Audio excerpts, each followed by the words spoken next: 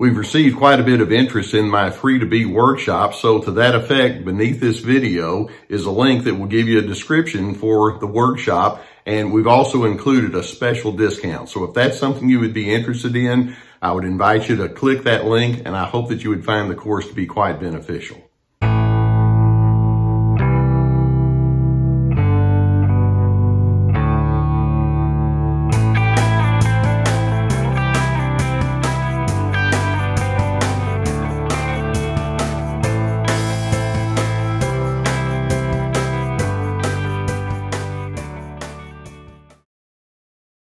Anytime you engage with someone else, whether it's in a one-on-one relationship or if it's in a group setting, the topic of control is just kind of there in the middle of that relationship that you have. And we need to figure out who's going to be in control of what. And in the best case scenario, that's okay. When we have a healthy form of control in a relationship, well, we might just be talking about having a certain amount of predictability or conscientiousness or reliability or kind of an organizational flow chart. And so in healthy relationships, we have a sense of us, a sense of we, and we try to figure out how we're going to blend well with one another.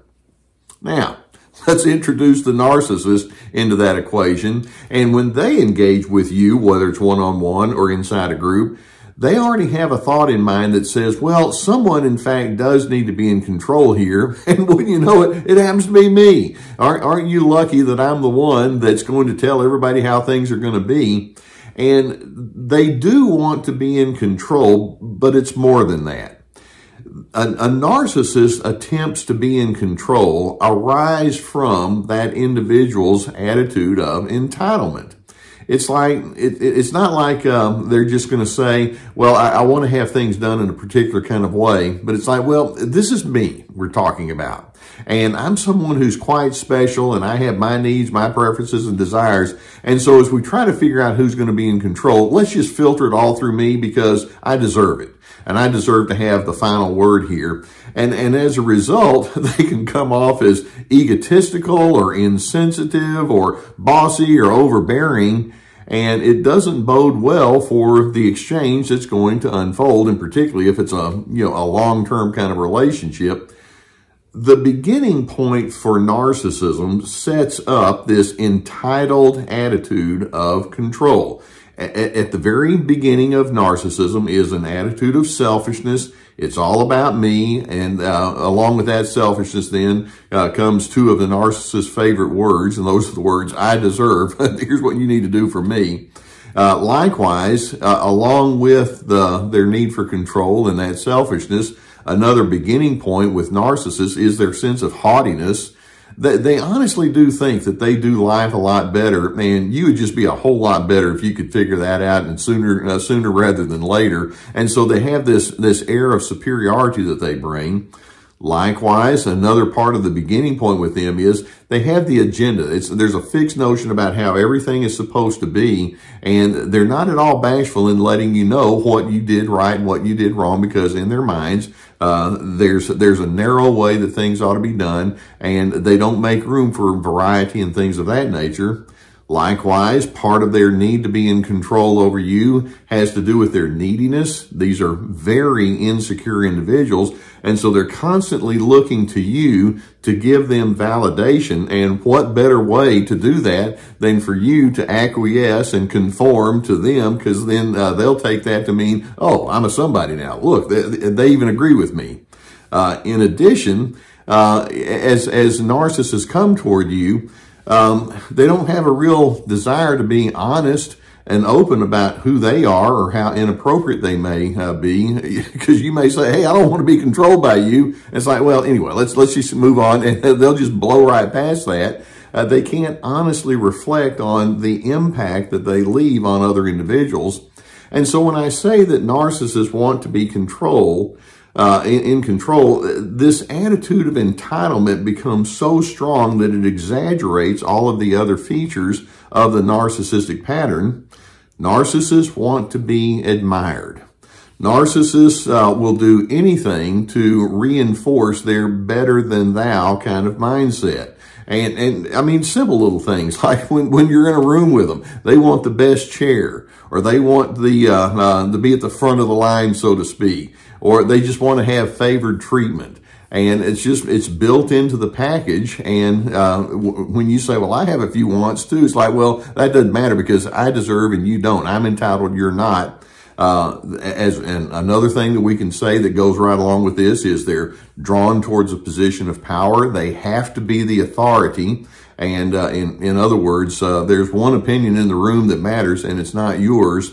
And so as they engage with you, they think that they're entitled to your deference. It's like, if you just do what I say, then we're going to be fine. But actually, you owe it to me to do as I say. Now, I'm sure that so many of you have been in relationships where it's like, oh yeah, I felt constantly controlled. And then when I try to talk to that person, it's like you can't break through to them because they honestly do think of themselves as having the right to be this way to your exclusion. And it's like, well, what do you do? Let's keep in mind that these are individuals who have little to no empathy. And so you're going to need to factor that in. These are individuals who will argue with you at the drop of a hat. Anger is constantly right there on the edge, and they're very thin-skinned and very easily, taken off their course emotionally. These are individuals who criticize, they just have the gift of criticism, if you will. They're never pleased, and they're constantly wanting more, and then a little bit more. They have lots of double standards. For example, I've heard people talk about how the narcissist can spend plenty of money, but you can't.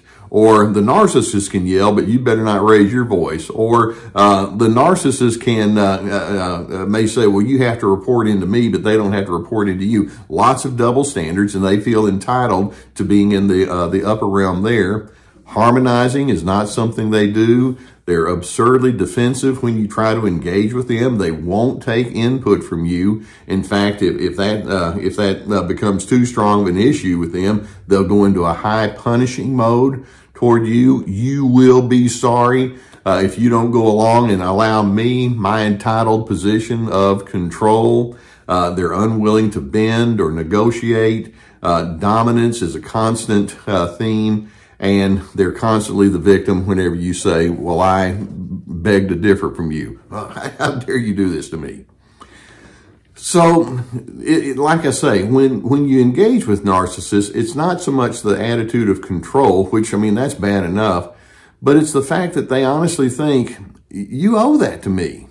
And it's so insulting to you, and it's tied to their inclination to shame. They're actually projecting shame onto you that they can't come to terms with on the inside of themselves. The shame is there's something really defective about you if you don't just go along with my program. That was trained into them to think that way, but instead of coming to terms with it intrapersonally, they just turn around and they say, well, I'm going to be better at communicating that to everyone else.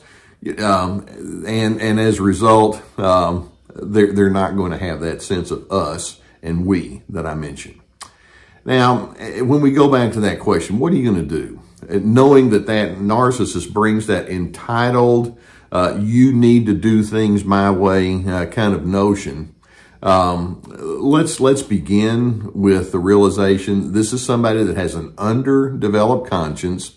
And so any attempt that you make with them to try to have a meeting of the mind is probably going to fall short. But it doesn't mean that you don't stand up. And it doesn't mean that you don't say anything about it. What it does mean is you want to have your expectations about the net result clearly established in advance. These are individuals who, when you speak to them, keeping in mind it's not just control, it's entitlement. It's like, you didn't get that memo, did you? And that's how they think. But I'm hoping you can say, well, I trust in myself.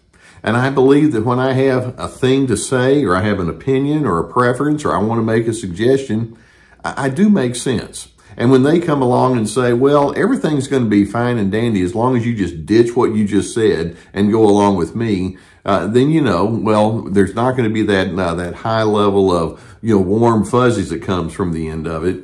But despite some of the revulsion that you may feel towards them, despite the temptation to come at them with all the fury that this can generate inside of you, my response is, inwardly, I have pity for people that think that way. It's like, are you that insecure and that you have that much of a feeling of inadequacy that you must dictate to other people how they're supposed to think about who they are? And the answer is, yeah, they really are.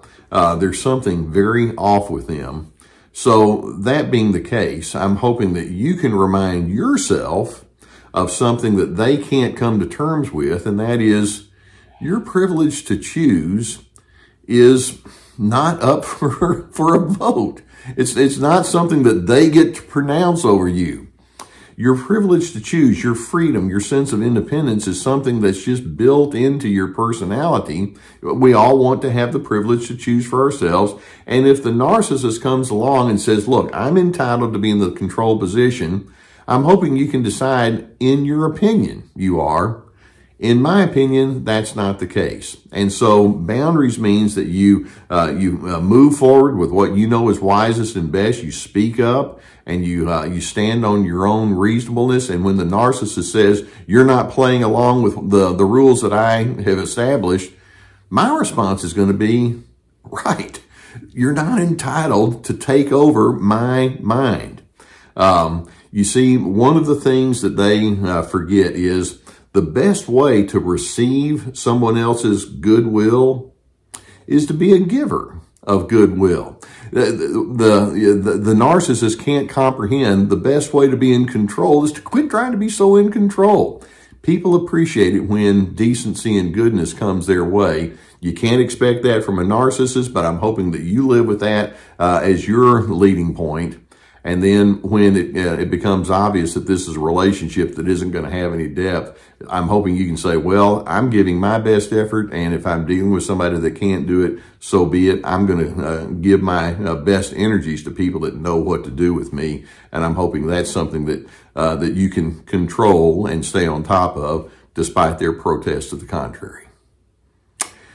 Now, I hope the videos such as this can give you some good things to think about as you understand what you're dealing with, and that allows you to have much more of an informed decision about where you're going to proceed from here. If you've not already done so, I would encourage you to hit that subscribe button so we can keep more videos coming in your direction. I appreciate you allowing me to being on your path with you.